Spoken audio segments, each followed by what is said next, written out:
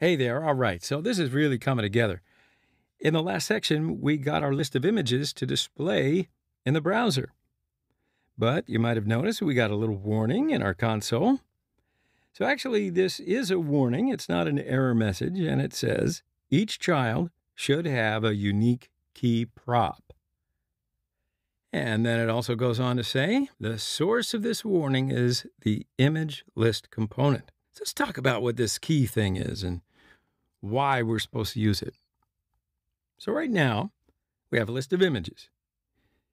We have rendered this list of images, and we've shown it in the DOM, and it's visible on the screen. And then maybe at some point in time, our user comes along and decides that, well, they need to add one more picture to the list. To do so, we tell React to re-render our application and update our list of images with the incoming new picture.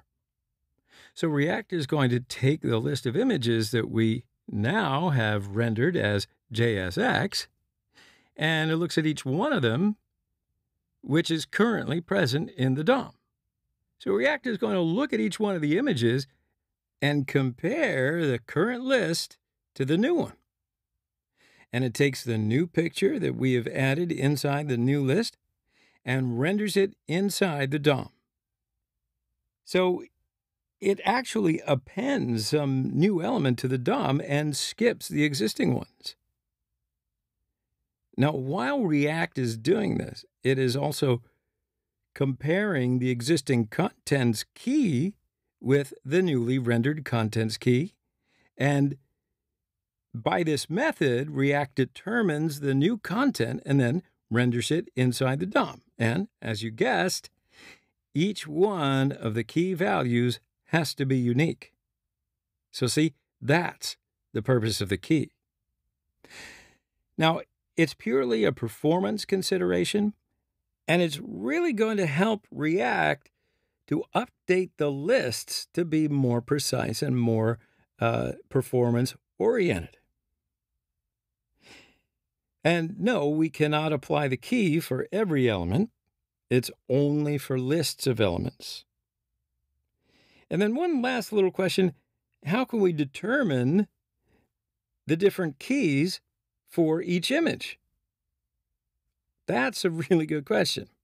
So let's look at the console, and I'm going to open up this image object, and it has a lot of properties inside of it. As you might have seen, we have an ID right here. So in this case, this ID is unique for every element of a list. So we're going to use it as a key value. All right.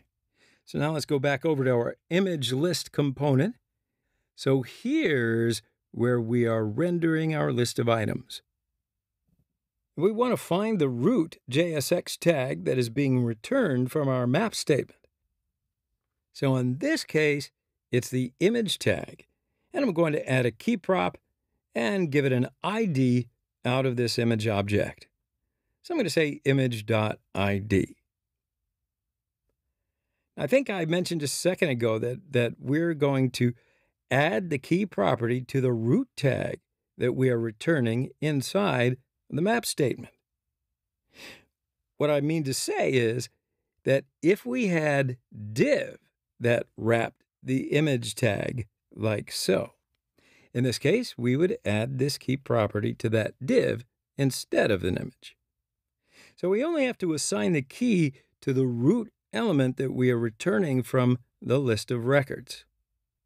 So let's save this and flip back over to the browser.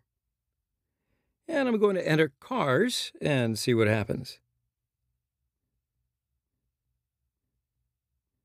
All right, so we don't have any warning message right now.